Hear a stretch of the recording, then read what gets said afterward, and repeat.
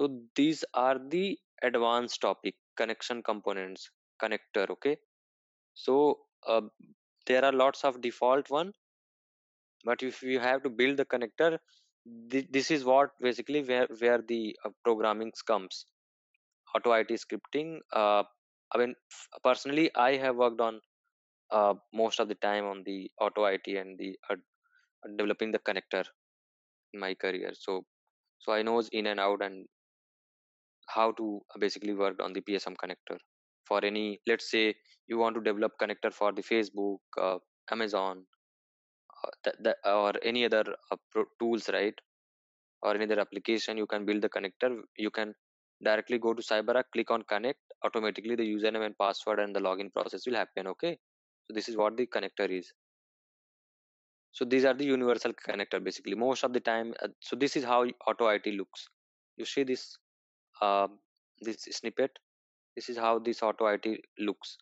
So you don't have to do anything. I mean, in the auto IT basically you set as a run, click run command and provide the details where it is, and just you have to do what it has to do. Let's say you want to press tab button, or you want to inspect, you want to check some character or the some string or some lines there, right, on the page.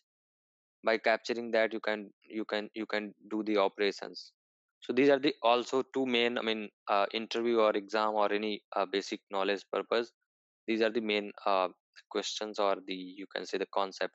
PSM connect and PSM admin connect are the local users, and PSM connect is used when an end user launches an RDP connection to target system via PSM on a Windows server.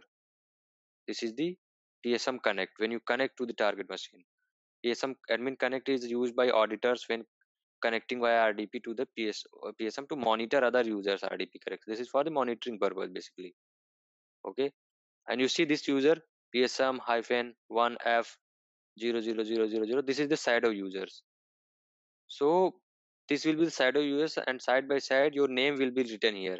Let's say if you are the how you will identify that which PSM shadow user is for the which identity. So for me it will be written as VK. For you it will be written as Ravi, right?